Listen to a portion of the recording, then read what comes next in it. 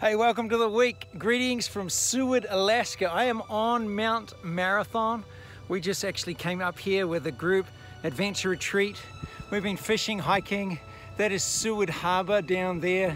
It's been a phenomenal trip, but this hike is like 3,000 feet up.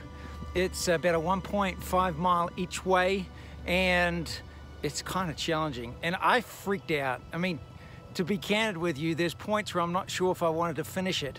But the key that kept me going is I was with a group of people that were all going together. There's this quote that says, if you want to go fast, go alone. If you want to go far, go together. And I want to encourage you this week, who can you encourage on their journey? Who can you say, hey, keep going, you're doing good? Who can you shout out to and say, hey, I'm thinking of you, you're doing good. I want to encourage you. Be strong in the Lord and the power of His might. You can do this. So I just bless you, send you greetings, and have a wonderful week. You can do this. You can do far more than you think you can. The Lord is with you. Have a great week.